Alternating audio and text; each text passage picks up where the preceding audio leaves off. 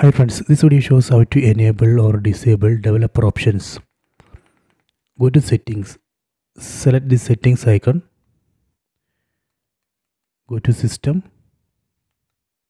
select about, go down and select Android TV OS build, then press OK button on the remote 7 times.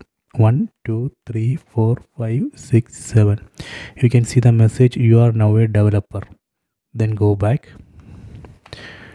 Then go down. Under system we would be able to find a new option, developer options. Select it. So these are the developer options. From this list we can select options, then we can control it. So let me enable USB debugging mode. Select it, then select OK. See, now I have enabled USB debugging mode. If you want to disable, again select it, then press OK button on the remote. See, I have disabled it.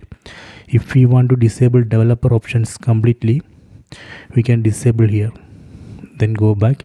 See, under system there is no developer options because I have disabled it. So this way we can enable or disable developer options. I hope you have enjoyed this video. Please subscribe my channel, please like and share the video.